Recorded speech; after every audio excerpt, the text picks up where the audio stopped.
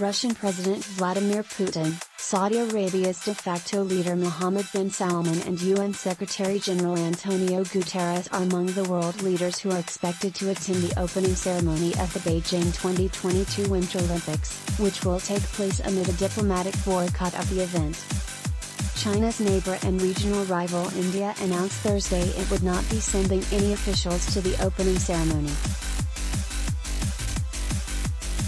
While New Delhi had not previously joined the boycott effort by Western democracies, China's decision to feature a military commander, who was involved in deadly clashes with Indian troops in 2020, as an Olympic torchbearer, sparked outrage in the country.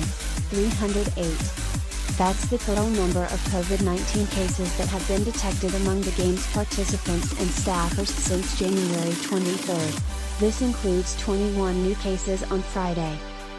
The fear of a larger outbreak across the country means that the opening ceremony and the sporting events will not be open to members of the public. A familiar face will again direct the opening ceremony in Beijing. New York Times. China's Olympics guest list highlights tensions with West. Wall Street Journal.